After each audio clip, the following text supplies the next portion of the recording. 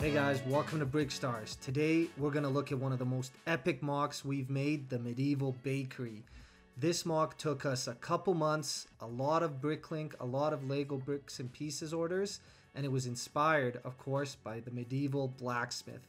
This set came out in 2021 and has recently retired, and as you can see by the box art, we made ours very similar. We wanted it to tie in to this village.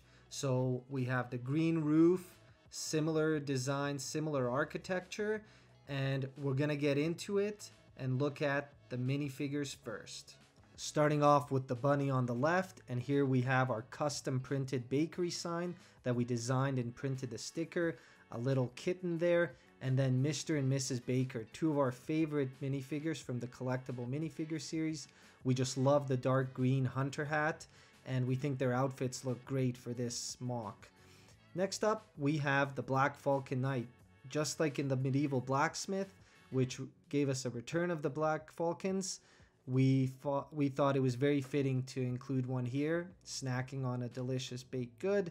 And then of course we have some helpers, villagers that tend to the other animals like this kitten and sheep. Overall, a great looking squad. Here's a look at the overall building. We have the house, a little storage shed to the right, and then an area for some livestock. It's accompanied by a birch tree, a garden, and just plenty of room for the figures to hang out and enjoy the baked goods. We also have an accessory building. As you can see, this little stand that features Miss Baker and the knights waiting for the treat. Now let's get a look at some detail shots. Let's take a look at the build. So here we see the whole set featuring the main build, the side structures, and of course our little accessory bake stand. So the set features a main building with bottom floor very reminiscent of the Medieval Blacksmith, stone, brick.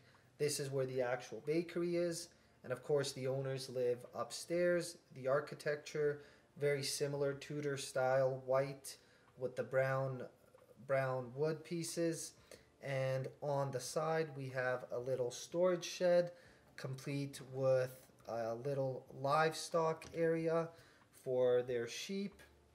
And we tried to make the style very similar to the Medieval Blacksmith, along with including a birch tree to contrast the apple tree of that set.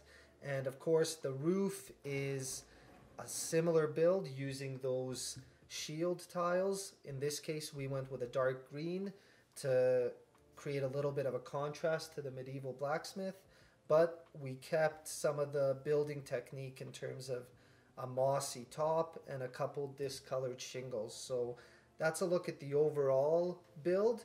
We're going to dive into looking at the garden.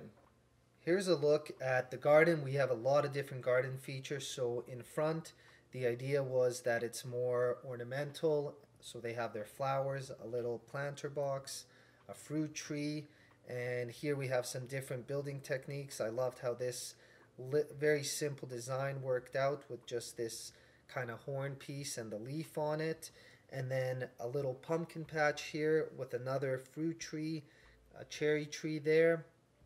And then getting into the garden, of course there's a little rabbit there that's feasting on a carrot, but they have all sorts of stuff. So again, medieval ages, we figured they'd be growing a lot of their own produce. And we really love how this tree turned out next to the storage shed there. The curves and the color of the leaves we think is a nice look. And just beside the livestock area we have the birch tree. We really like how this turned out. We like the curve of the tree, how the leaves look very full, and just the contrast in color to the rest of the tan and brown landscape below. Looking at the front of the building, we wanted to have a distinct little feature here to show that it is a bakery with the pretzel. We did also make a custom bakery sign, so we printed this sticker with the pretzel and the dark green colors to match. A nice ornamental piece there. And the front of the building features white walls, Tudor style accents with the wood, and we wanted to add some luxurious detail like this nice ornamental piece up here and the balcony, so having a nice finished railing and a rounded balcony area here. Again, this is their home on the second floor, so they have some pride of home ownership, pride of their business. And as you can see, we have the white and dark green carrying throughout, so this little canopy here along with our custom printed bakery sign and the baking stand as well with the flags. So we wanted to keep a consistent color theme throughout, and we think the dark green and white really contrast each other nicely. The side of the building has a distinct window here, very large window with some nice golden features, and here's an aerial view of the garden there. What's neat is these side little buildings.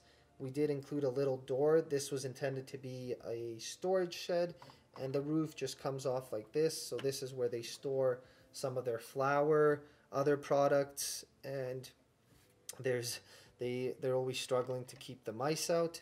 And this was a very simple structure just to put a little roof over and above the livestock. So in this case we have some sheep, but of course it could be easily changed to have some goats instead. Now the moment you've all been waiting for, a look at the interior. So the roof just comes off like this, and voila, this is where the bedroom is. We've included a little work table, some rare artifacts. So he's collected shields, some bags of different items. We have a cabinet with a lock there, and a little bookshelf here along with a bed.